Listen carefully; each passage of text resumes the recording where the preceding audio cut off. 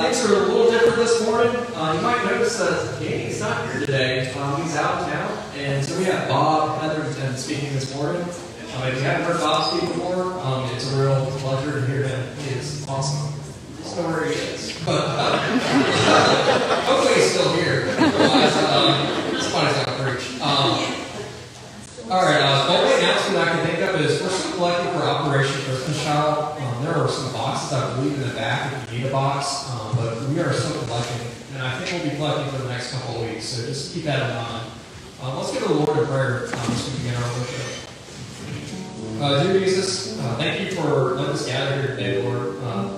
Lord, I just pray that this morning we would be able to come and just worship you, Lord, that we would just be free from distractions in this world, Lord, that we'd be able to focus on who you are and what you've done for us, Lord.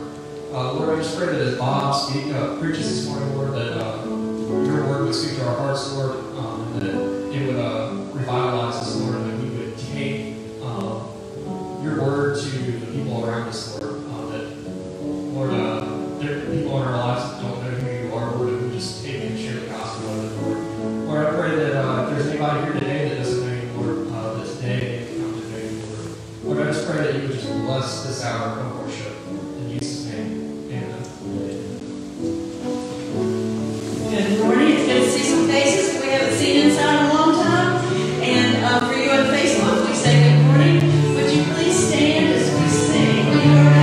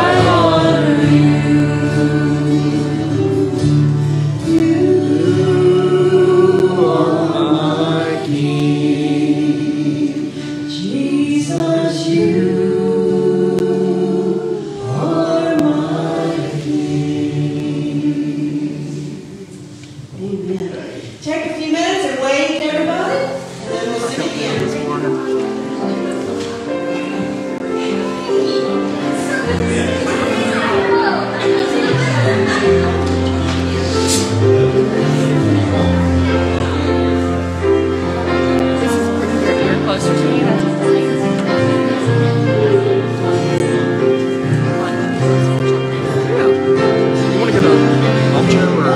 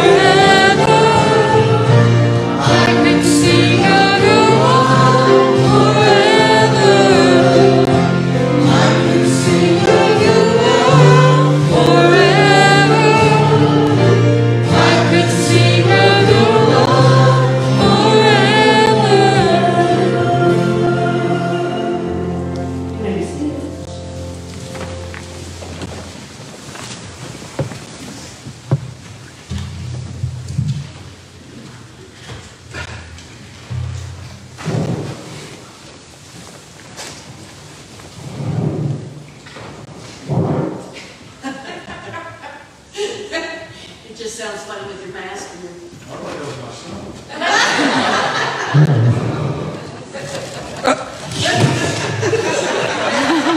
Hey, Mr. Darrell. Man, it's good to see everybody. Good to see you. You missed a couple Sundays. Huh? You missed Yeah, I missed a couple Sundays. Yeah. Oh, Beth couldn't come over today. You know, she teaches Sunday school at the International Church, and so she's... Yeah, you don't. Hold on just a moment. You get some funny sounds down there. How's that? Yeah, That better? Okay, sorry. Well, it's time for prayer, isn't it? And that's a good thing. Well, we don't have it right in front of us right now because it's been taken since the early service and being delivered, but we had a prayer blanket this morning, and doesn't mean we still can't pray about it. And the prayer blanket was for a 10-year-old boy named Jonathan Goad, and he's from Lexington, and he was in an ATV crash. He had a helmet and everything, but he still has some head injuries. And so that's Jonathan Goad. And we prayed over that blanket this morning in the early service, and like I say, it's being delivered. Liam Camper is the person of prayer, and so I want to pray for him. And then of course Darrell Nass's father has COVID, and so we want to pray for his dad and mom and that whole family, because you know that affects everybody, and so we want to pray for them. I think about Teresa Garrett as she continues to recover. So and Eula suffered some loss, and we've been praying for you at home, and I know there are others. So let's go to the Lord in prayer at this time. Heavenly Father, you who are our Creator and our Sustainer, our Savior, faithful every day, all the time, always on time, always does the right thing, reliable, steadfast. Lord, we know from your word and from personal experience that you hear our prayers and you respond to our prayers. You never turn a deaf ear to us, and we thank you for that. And so we pray for this 10-year-old boy, Jonathan. We pray for his family during a troubling time. And for Eula and her loss. And for Liam, pray for him as the person of prayer this week. And I remember Teresa, continue to remember for her as she continues to recover. We pray for our community. We pray for our nation during these times.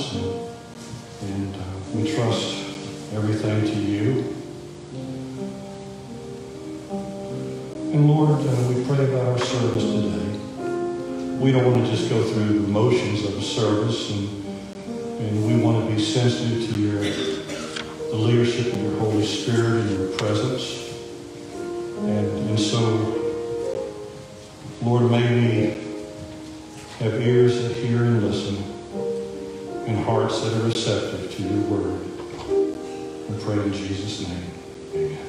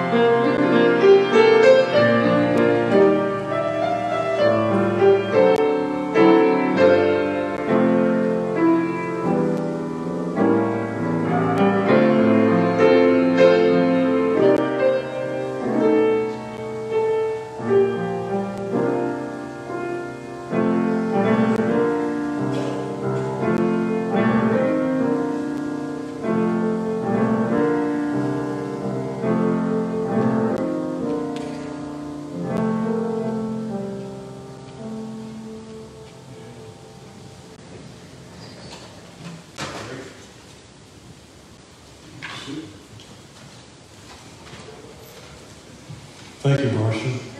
Does anybody know what that song is? Be thou my vision. Be thou my vision. Boy, it's beautiful. It's beautiful. It's good to be here. You know, when Danny's gone, he can ask anybody to come. There are a lot of people who like to be here, but I want to be here more than anybody. And so I'm thankful, boy, that he allows me to come and be there and be here. You know, this is kind of polarized time, isn't it? We're edgy, you know. People are tired of wearing masks. People are tired of staying home. People are tired of watching political ads on TV. You know, other things that are going on. You know, we're kind of tired. You know, I'm kind of edgy and grumpy. And so the sermon this morning, I prayed about this, and it's kind of, well, the first service, somebody said, well, that was Christianity 101 we preached on this morning. So I guess maybe I hadn't thought about it that way, but it's about love one another. That's what we're talking about this morning, is love one another. There's a lack of love. We always need to hear about love. And I'm not talking about human love. And I like human love. I like that a lot. But that's not what we're talking about. We're talking about divine love. We're talking about agape love. And our text is in 1 John. So I want you to take your Bibles and turn to 1 John, and we'll read a few verses. And then you keep those Bibles. We'll be coming back to that. And we'll be going to some other places as well. 1 John chapter 4, verse 7 is kind of the text that I'm going to use this morning. And it's about loving one another. This agape love, John tells us, is one of the main signs or marks of a true believer. Matter of fact, he gets kind of straightforward there. You know, say you know everything's good with you and God and there's no love, he said, you're a liar. You know, it's just, you're a liar if you do that. Well, let's look at this in just a minute. Dear friends, let us love one another. Now again, it's not human love. Human love's good, but that's not what it is. Use the word agape here. It's a Greek word that you won't find much in Greek literature prior to the time of Christianity. It kind of became a very distinct word to describe divine Christian love, a very special kind of love. And that's the word he uses here. Dear friends, let us love one another, for love comes from God. See, this is a special kind of love. Now, you know, when each of us comes into this world, when we're born, every human being is given by God the capability, the capacity, and the ability to love. And human love, I'm not knocking human love. Human love is a good thing. And human love is not shallow. It doesn't have to be like that. It can be very deep. I think the love of a mother for her child, that's human love. Or a father, or a spouse. You know, that's human love. Human love is not a bad thing. It can be a very sacrificial, very deep, and is a very, very strong love. But it's 87 octane. Divine agape love is 100 octane or more. Okay, it's something different. It's something that comes from God when we're born again. And we'll talk about that, and I can back up why I said that with Scripture. Whoever does not love, again, divine love, agape love, does not know God, because God is love. And that's a whole other subject for another day. This is how God showed his love among us. He sent his one and only Son into the world that we might live through him. This is love. In other words, this is agape. Not that we loved God, but that he loved us and sent his Son as an atoning sacrifice for our sins. Dear friends, since God so loved us, we also ought to love one another. No one has ever seen God, but if we love one another, God lives in us, and his love is made complete in us. Now, John, when he wrote this letter, the John who wrote this letter is the same John who was the disciple, the brother of James, the sons of thunder. Remember that? The same person who wrote the Gospel of John, wrote 1st, 2nd, 3rd John, and who received the revelation and wrote that. He wrote about 10% of the New Testament, quite a bit. But now he's an old man. And this letter was probably written somewhere in the last quarter of the first century, between 75 and 100. It was in that last quarter of the first century. And then just do the math. If Jesus died in the early 30s, and John would have been one of his disciples during those years, we're talking about from the 30s to say at least the 80s or more. Okay? And so John is an old man at this time. There's another thing about John. Because he's an old man, he is one of the few people, certainly Christian leaders still alive, who could say, I saw Jesus. You see, most of the people, most of the believers at that time were like you and me. We met Jesus spiritually. We met him in our hearts. But we did not have the privilege to literally see him in the flesh, to hear him speak, to touch him. So those people were kind of in the same boat we are, even though we're a couple thousand years away. We're kind of in the same boat. But John, no, he knew. And it's kind of interesting, during the 60s, when Paul was writing his letters, one of the main threats to the church was by the Judaizers who were pushing legalism. They were saying, you know what? To be a Christian, particularly for the Gentiles, you must have faith in Jesus plus something else, right? Plus obeying the laws of Moses and the traditions and all those regulations. It's Jesus plus these things. And that was a threat that Paul and other believers in those 60s that they had to address and correct. And it was a hard struggle. Well, now John, when he's writing, things have changed. The church now, at this point in time, is predominantly Gentile. Started out predominantly Jewish. Almost all Christians were Jews in the very beginning. But boy, did that change by the end of the century. And most of the believers at that time were from a Gentile background. And so the threats and the problems were different. And one of the problems that the believers at this time faced was Greek philosophy, particularly Gnosticism. Now, Gnosis means knowledge.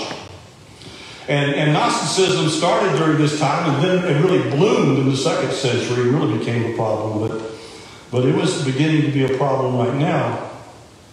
And Gnosticism, unlike the Judaizers who said it's Jesus plus something else, the Gnostics would say, well, a true believer is one who has received a special secret knowledge.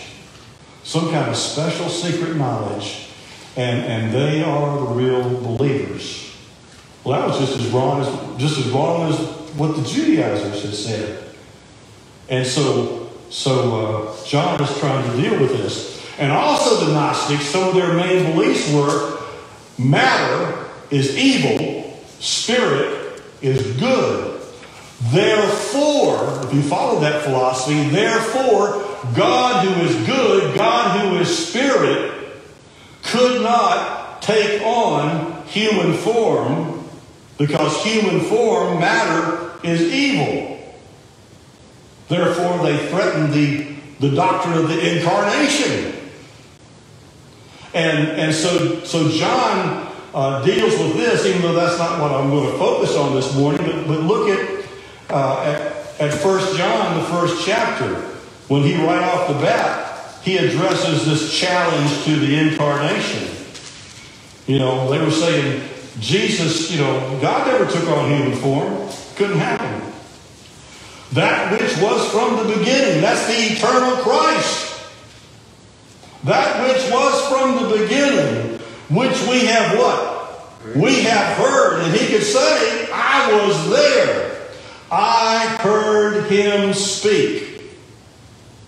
Which we have seen with our eyes, which we have looked at. And John could say, he was one who was still alive. I heard him. I saw him. I saw God who took on human form in the person of Jesus. Which we have looked at and our hands have touched. I touched him. Not many people could say that when John wrote this. Hardly any. Hardly anybody could say that. But John could say it. Don't tell me there's no incarnation. Don't tell me that it's impossible for God who is spirit and holy to take on human form. I'll tell you, he did. I was there. I saw it happen.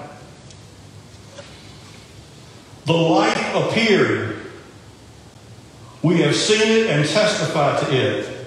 And we proclaim to you the eternal life which was with the Father and has appeared to us. We proclaim to you what we have seen and heard.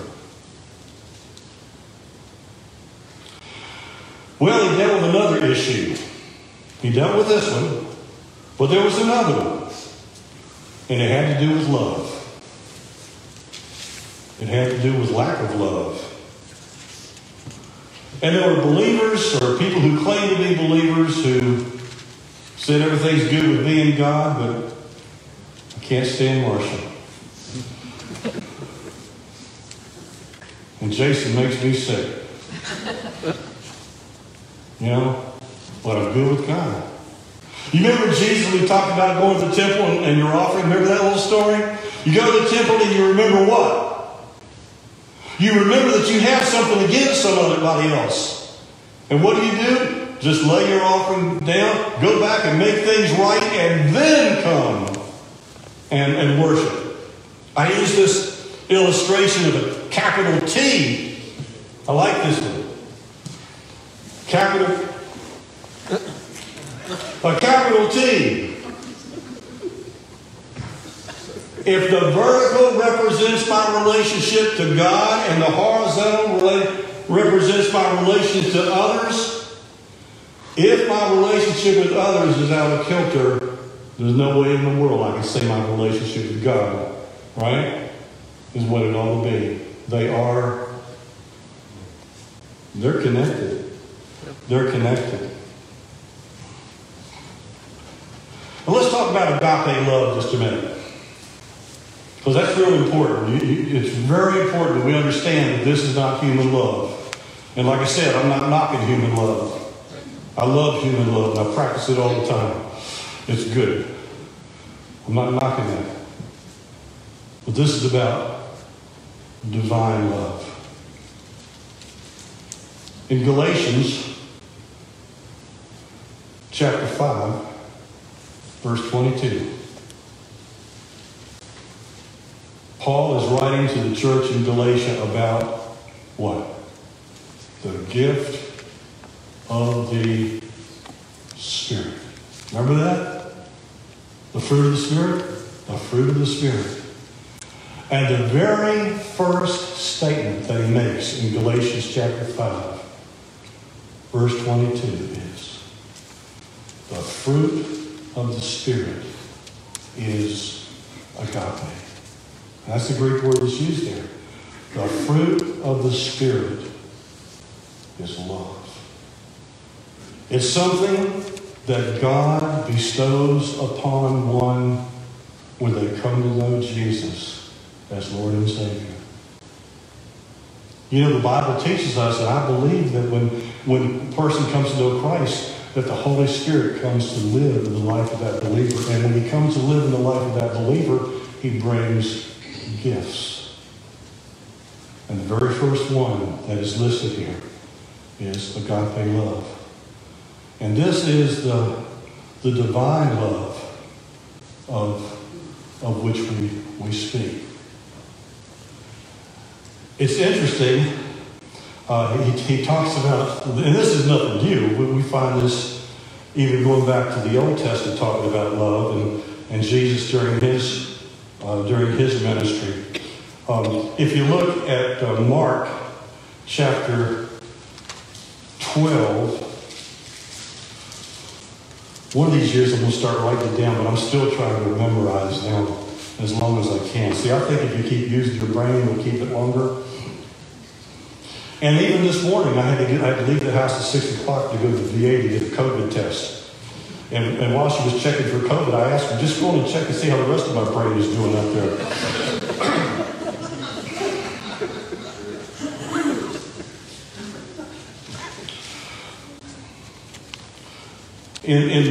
In Mark chapter 12, verse 28 and following, Jesus is in debate, discussion with some of the teachers of the law.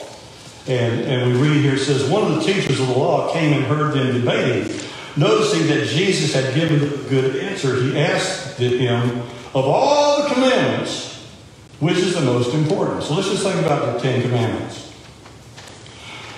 The first 4 of the 10 commandments relate to our relationship to God. No idols, don't use his name in vain. You know, the first 4 relate to our relationship to God. And then beginning with honor your father and mother, the last 6 relate to our relationship with other people, the capital T. Okay, so the 10 commandments kind of cover the horizontal and the vertical. And here, when Jesus answers this question, in some respects, he kind of summarizes the 10 commandments. 29.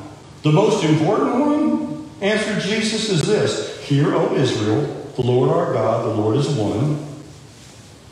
Love the Lord your God with all your heart, and with all your soul, and with all your mind, and with all your strength. Now, you know what? If you love the Lord as one, the one true God, with all your heart, soul, mind, and strength, that falls right in line with those first four commandments. And then Jesus said, the second is this. Love your neighbor as yourself. There is no commandment greater than these. And the statement, love your neighbor as yourself, certainly summarizes the last 6. If you love your neighbor as yourself, there's not going to be adultery. Right? There's not going to be thievery, coveting, and false witness. You know what I mean? If you love your neighbor, and it kind of summarizes what they are. Now, you know, we're like jumping all over the Bible here, but it's okay. The Bible's a good thing to use at church.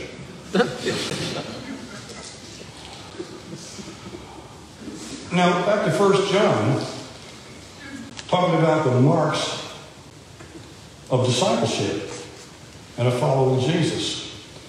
In chapter 2, verse 3, he says, we know that we have come to know him if we do what? If we keep his commands.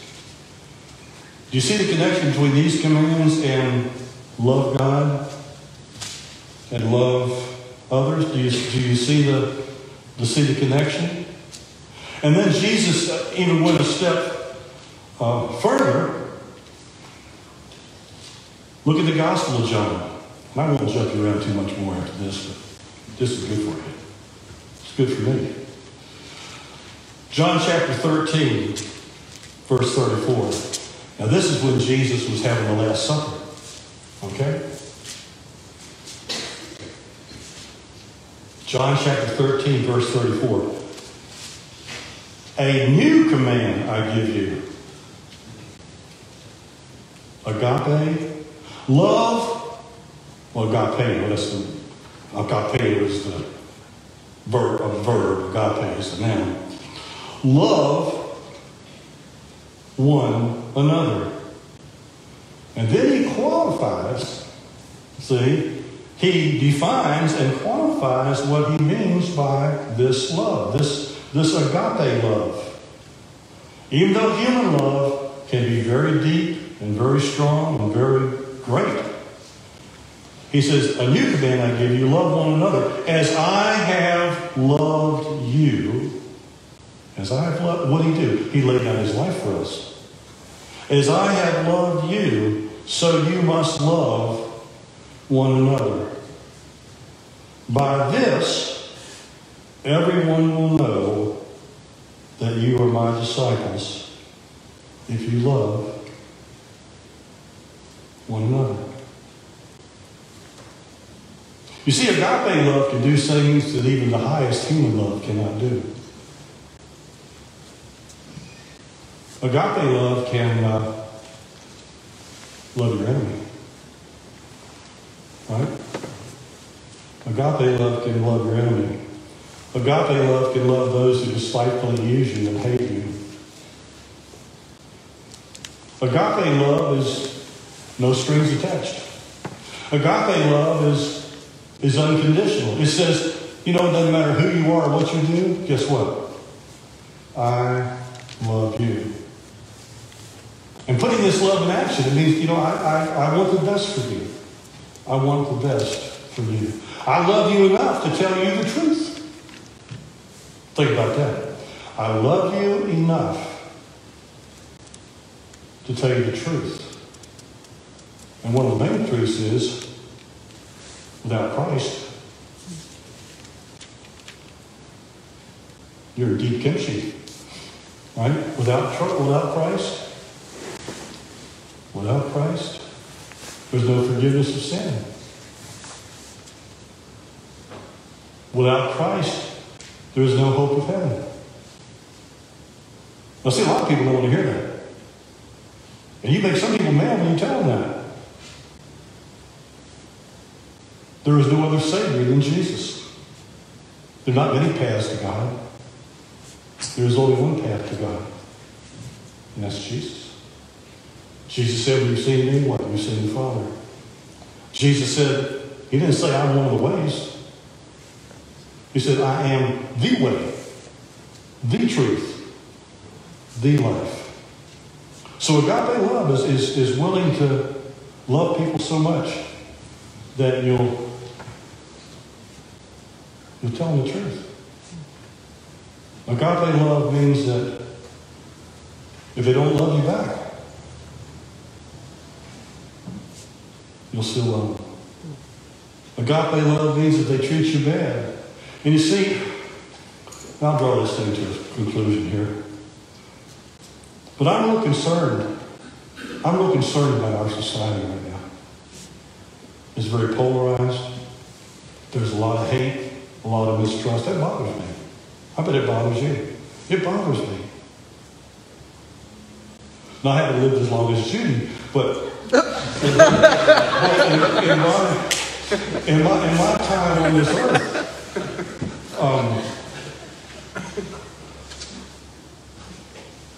it seems a little worse than what I've observed before. I mean, it's always been there. It's always been there. I know that. But you know something that bothers me even more than all this in our society? In our church. Yeah. It bothers me that within the Christian family, within the Christian community, there is distrust and hate. See, I love you enough to tell the truth. All you got to do is listen to people today and look at Facebook. And some of the things that Christians write is pee poor. And so John, speaking to the churches, the number of churches, and they were probably the same churches that were in Revelation, plus a few more. Friends, dear friends, beloved, love one another. Work on it. Work on it. It takes intention. It's not easy to do, is it? It's not easy. It takes an intentional effort to love one another. So anyway, that's Christianity 101 based on what somebody told me earlier, but sometimes we need 101. And so I'm going to do 202 and stop. Okay. Heavenly Father, Lord, I just can't think about other people and talk about other people. I've got to think about me. Certainly, Lord, there are many places in my life where agape love does not shine very brightly. Lord, show me where I hate, where I have mistrust. Show me where I don't really want the best for somebody else. Show me, Lord, where I get aggravated. Show me where I'm so sensitive and get so uptight about things that don't even matter. They sang the wrong song in church. It was the wrong type of song. I couldn't sit in my pew. Somebody was there. Somebody got my parking place. Lord, help me to see those crazy, silly things that seem to affect my life. And maybe, Lord, there's a few people like me that need some help too. Beloved, dearly friends, love one another. For by this, everyone will know that you are my disciples. Comes a time of decision. If God's moving in your life to make a public decision, I'll be right down here. I'll turn off my microphone, so if you say something real bad, nobody will hear it.